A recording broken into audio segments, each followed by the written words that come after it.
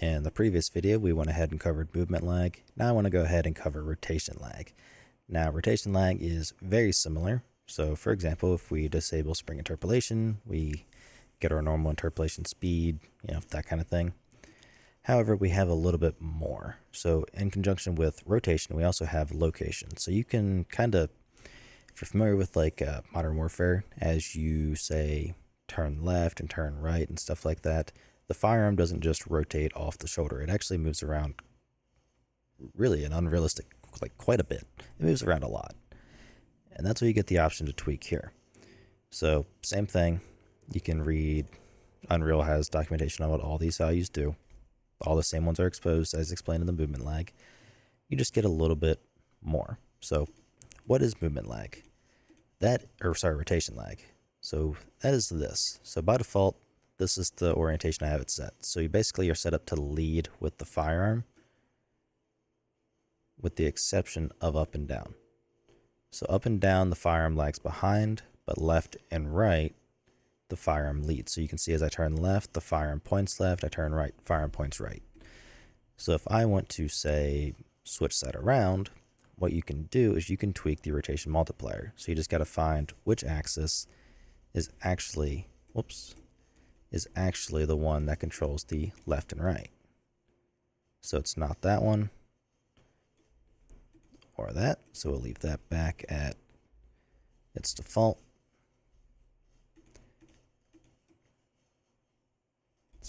And it's not that one. So that's probably up and down. So it would be the last value. So you can see now the firearm lags behind. So as I turn left, the firearm kind of points to the right. As I turn right, firearm points more towards the left.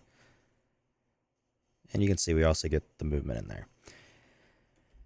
So the others, so this one would be, let's see, let's make it drastic. Let's bump it up to 2. I'll put these back to 2, or default, and then we'll use this. So that's your roll. So you can see the firearm rolls quite a bit as we turn left and right now. And then likewise, we have a up and down multiplier. So the firearm lags behind more and more. So just very simple settings. And likewise, you have the location. So locations is the exact same thing. So if I just take a random one, we'll work from right to left. So you can see, all right, so it's affecting the up and down movement. So you can see the firearm moves up and down quite a bit now. Likewise, if I do, I believe that would be this guy, forward and back. So Call of Duty, like, this is what I was trying to mimic here, because we also have the left and right. So as you can see, like when I turn left, the firearm gets closer. When I turn right, the firearm gets farther. If we want to get that to what I believe is about Call of Duty style, we can just do -1. And that'll make it so as I turn left, it gets farther away. As I turn right, it gets closer. And that sort of thing. Likewise, do the same exact thing with the left and right. Granted, this is very extreme.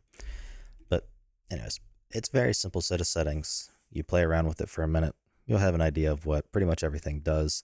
And just like before, you can disable spring interpolation, and you'll use the normal interpolation speed, this is just a very simple to and from. There's no additional spring. It's just to and from.